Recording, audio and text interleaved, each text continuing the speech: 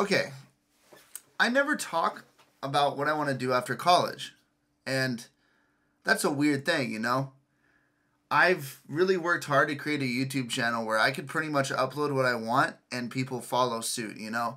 It's a really fucking cool thing to be able to say, hey, I'm just going to sing for people on the street and get 500,000 views and have people really fuck with the message. And my message is typically in every single video, I just like singing for people and making people happy. Ever since I was like a kid, I realized that through like public speaking or through entertaining people, I can make them laugh and I can make them feel good and I can make them feel sad and I can give people energy in such a cool way. And that was always something I valued. And I'm really happy I made a channel based around that, you know? And music is never going to leave me, right? I would like to believe that. I would like to think that I'm only going to get better at music as time goes along. And you've seen that through my streams. You've seen that through my improvement in singing and all this stuff, right? So that gets to what I want to do when I'm 26 to 29, you know, or to 30. And it's going to sound really weird, but I have this absurd dream.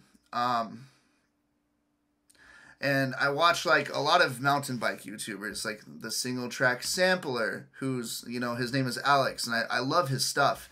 And Seth's Bike Hacks, and both of them mainly are my favorite mountain bike YouTubers, right? And what I've noticed from them is they go and they live all across America and they do what they want to do. And it all comes down to how they do that. And it's through a van. And that sounds really weird. But as a marketing student, and I'm sorry, it'll all tie in. It's kind of weird. As a marketing student, I realized that you can't really do something conventionally, right? Like, I want to be a musician, but I also want to help musicians. And I want to show people that you don't have to do it the normal way. You know, there's no fucking route. There's no traditional, there's no this, there's no that, right? So what I want to do is I want to make a really sick-ass Sprinter van.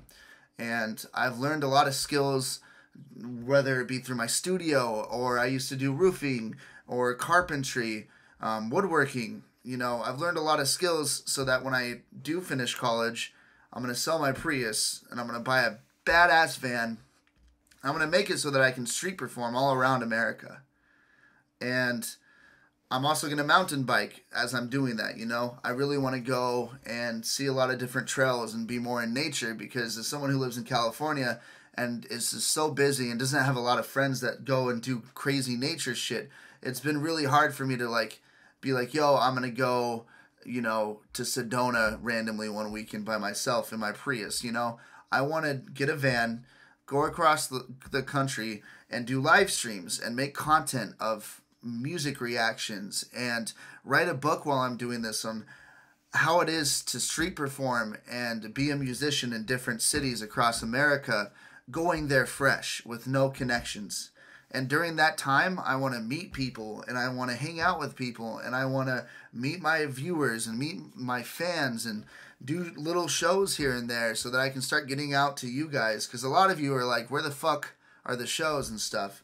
And I know this sounds crazy, right? Like, it just sounds insane, but that's just something I've wanted to do for so long. Like, I've been wanting to do like a van trip across America for 6 months to a year since I was 20.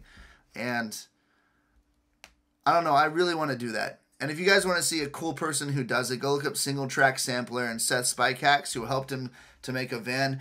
I've been watching the videos for like a few years, but then I started off mountain biking, and then I started watching their van life videos, and it showed me a whole new way to live, you know, and it's pretty cool. So I'd highly recommend them, and I'd like to know your thoughts on this, so let me know.